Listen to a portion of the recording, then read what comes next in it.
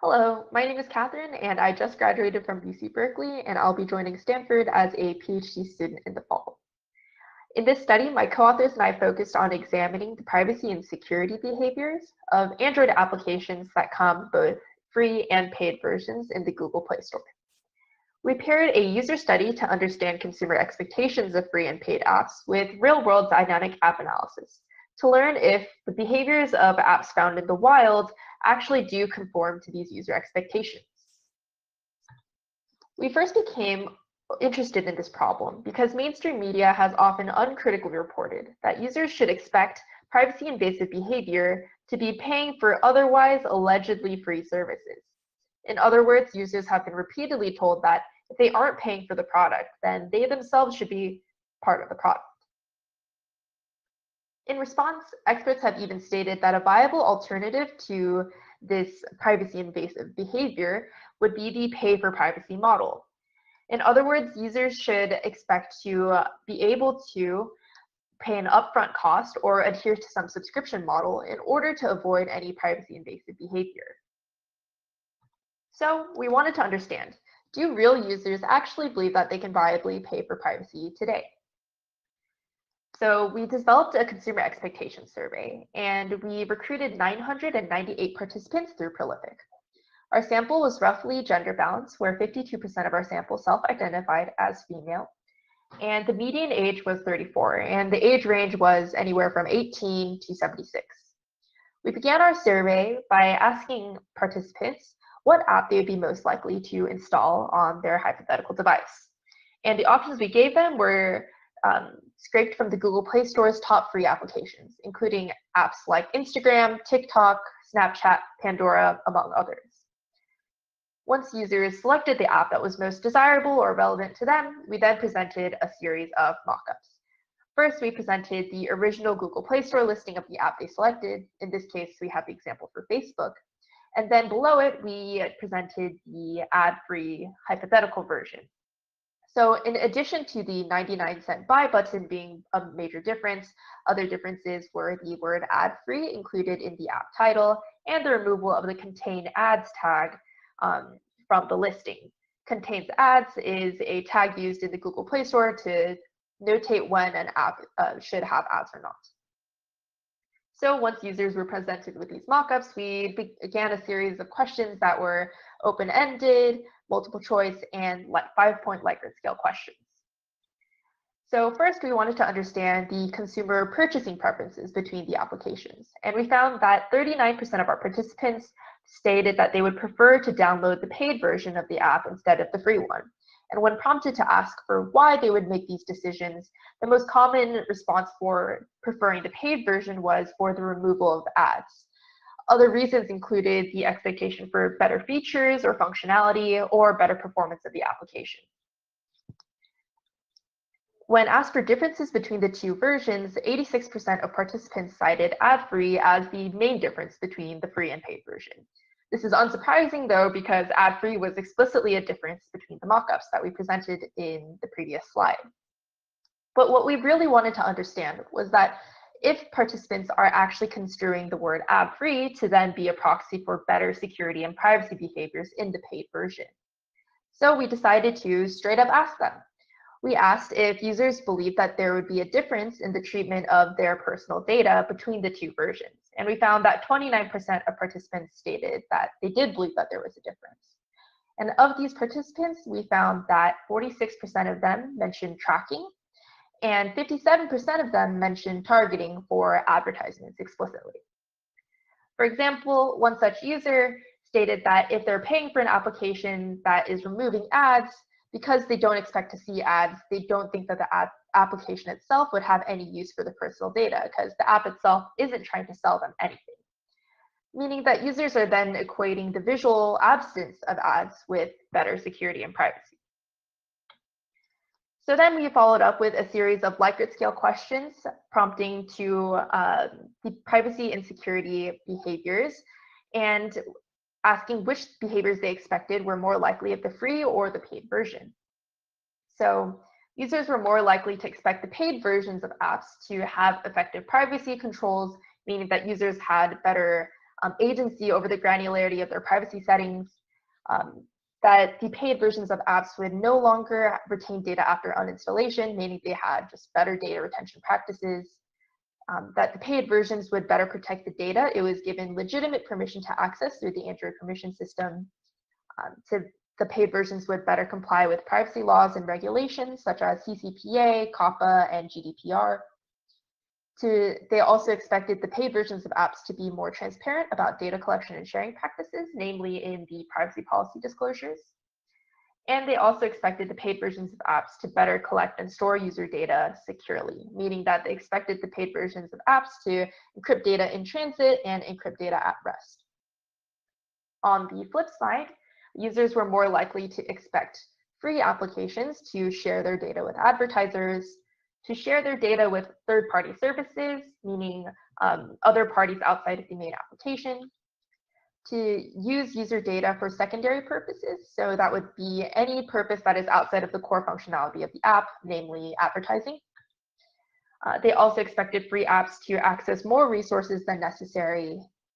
They expected free apps to retain data longer than necessary, aka have worse data retention practices. And they expected free apps to be more willing to share data with law enforcement agencies. So we also noted that there were particularly large effect sizes associated with the sharing of data with third-party services and the use of user data for secondary purposes. So while only 29% of participants stated that they expected a difference in the treatment of user data when asked in an open-ended question, users were consistently expecting better privacy and security behaviors of paid versions of apps, according to our 5-point Likert scale questions. So we wanted to know if real-world applications found in the Google Play Store are actually meeting consumer expectations of being able to then pay for privacy. So as far as the corpus goes for the apps that we analyzed, we boiled it down to just under 6,000 pairs of free and paid Android apps from the Google Play Store. So in order to actually construct our corpus, we scraped the Google Play Store for the top free applications. And we looked in particular for the free applications that had the word light or free in their package name, because that then implied that there was a paid or premium counterpart. So then we used an Amazon Mechanical Turk labeling task to sort through all of the paid applications from the same developer of the free version of the app to find a one-to-one correspondence of the intended paid version of a given free application. We had to go about this in a sort of roundabout way because the Google Play Store doesn't currently have any metadata or other information linking together free and paid intended counterparts. So as far as the different metrics that we looked at for analysis, we started off by looking at the different dangerous permissions declared. So dangerous permissions are a subset of the Android permission system that safeguard access to sensitive resources that particularly have to do with user private information or user stored data. We looked at the dangerous permissions in particular because we believe that they best had the most relevance to user security and privacy. We also took a look at the different third-party packages included in the app. So these different third-party packages are a way for app developers to streamline the app development process and use existing libraries to implement different functionalities, use for graphics libraries, analytics, and in particular interest to us, advertising. We also took a look at the different domains that receive sensitive data. So these are going to be remote destinations that are receiving personally identifiable information, or PII, persistent identifiers that are used for user tracking. So this sensitive data is going to be different data types such as the Android advertising ID, which is a technically resettable identifier, the Android ID itself, which is a non-resettable persistent identifier, location information, among a bunch of other things. We also took a look finally at the content of the privacy policies. Privacy policy links have a designated area in the Google Play Store listing, so we want to see if there were any differences between the privacy policies of a given pair. As far as our methodology goes, for the network data transmissions, we wanted to ensure that we were downloading the free and paid versions of the applications at the same time on two identical Nexus 5X phones. We then used something called the Android Exerciser Monkey, which is an Android app UI fuzzer, to generate a sequence of inputs. These taps and swipes were then fed into the free and paid version at the same time. By controlling for the same input sequence, we were attempting to have a best effort approach at controlling for observed differences in behavior between the free and the paid versions. However, we acknowledge that this doesn't account for any UI differences that are actually there between the free and paid versions of the apps. We also want to note that because we're using a UI fuzzer that's simply randomly tapping and swiping across the phone screen, all of our results, especially for the network transmissions, are simply a lower bound because the UI fuzzer doesn't execute all of the code paths possible in the application. So just because some observation didn't make it into our network transmissions observations, that doesn't mean that that type of data transmission would never happen in practice. So overwhelmingly, what we found is that consumer expectations are not being met in practice. And let's take a look. So for the dangerous permissions, we found that there were 2,887 pairs in our corpus in which the free version declares at least one dangerous permission. This graph shows that 74% of the time, the paid version has all of the same dangerous permissions declared in the paid version as the free version. In 10% of the time, the paid versions of the applications have some of the same dangerous permissions declared. And in 16% of the time, the paid versions have none of the same dangerous permissions declared in the free version. So this isn't that surprising because the dangerous permissions also have legitimate use. But what's interesting to note here is that 16% of the time, since the free version includes dangerous permissions that the paid version doesn't, it hints at the over-permissioning that might be occurring, since if the paid version doesn't have it, these permissions were definitely not necessary for the core function of the application. Let's take a look at an example here. So this is Zombie Avengers Stickman War Z. We'll be picking on this app a little bit throughout the presentation because we found that this is the paid version, but across all of the metrics we looked at, it really didn't have any difference at all with its free version. So here we see that this app declares both access to user course and find location data. So for the third-party packages, we found that there were 5,680 pairs in which the free version included at least one third-party package bundled into the APK. And we found that 45% of the time, the paid versions had all of the same third-party packages. However, this doesn't tell us much because, as we mentioned before, third-party packages is a large overarching category that can service a lot of different needs. So we wanted to look at the third-party packages that would best serve as a proxy for user security and privacy. So in order to do that, we had to actually categorize the different third-party libraries. So to do this, we determined our categories using existing research. So based upon LibRadar's categories, we were able to find known advertising libraries. So according to LibRadar, we were able to find advertising libraries in 50% of our free apps, which is unsurprising, but surprisingly, we were able to find advertising libraries in 25% of our paid apps. And even worse, we found that 22% of the pairs shared at least one ad library, meaning that the same ad library was included in both the free and paid versions.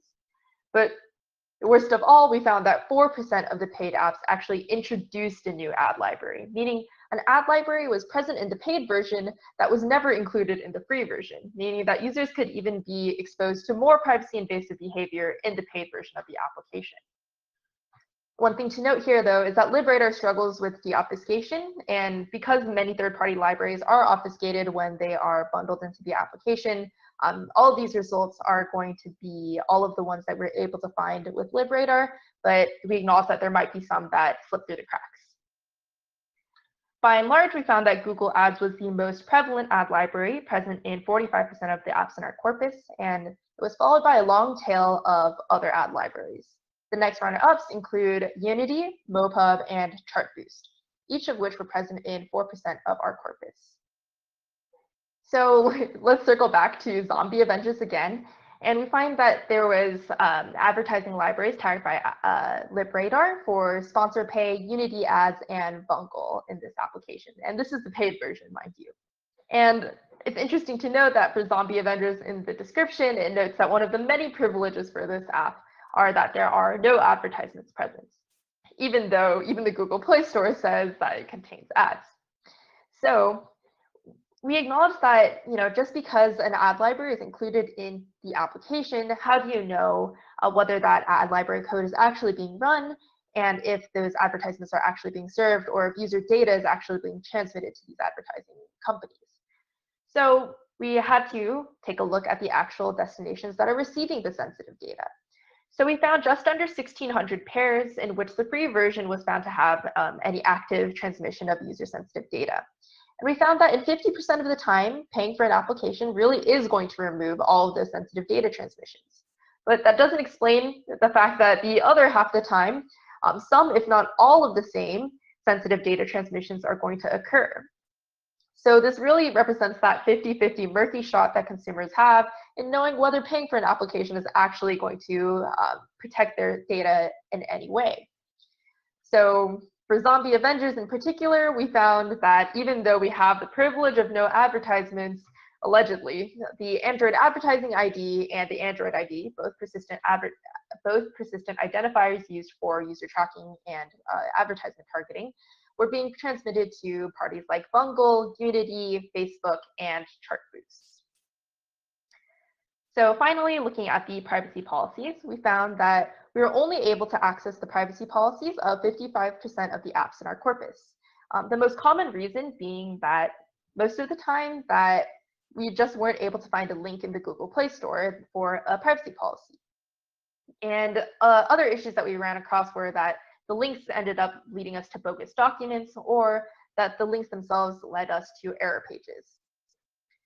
Of the privacy policies that we were actually able to analyze, we found that 3.7% of them listed behavior differences between the versions. And these included differences like the list of third parties that were getting data, how much data were being shared to these third parties, how much data was being collected in general, and the level of access for users' permissions. This is already problematic in and of itself because the Google Play Store's own policies note that if the app is dealing with user-sensitive information, then the apps must list a privacy policy in the Google Play Store listing. In addition to that, it's also violating legislation such as GDPR or CCPA that mandate that users should have proper privacy policies or disclosures about their data. So overall, we found that while users consistently had better expectations of security and privacy in paid versions of applications, we found that the expectations were not being met in practice. Instead, we found that the measurable privacy benefits of paying for an application are murky and wholly unclear. This is particularly evident in our observations of the active network transmissions of sensitive user data, where paying for an application only removes the active data collection in half of the paid counterparts. Not only this, but the lack of transparency found in the Google Play Store, and with the inaccessibility of already notoriously verbose privacy policies, users are left in the dark and are ultimately unable to make informed purchasing decisions with respect to their own privacy and security. So after all this, it seems that all of the assumptions surrounding the pay for privacy model as a viable alternative for users is wholly misleading, because it turns out that even when users are paying for the product, they might still be a part of the product. Thank you.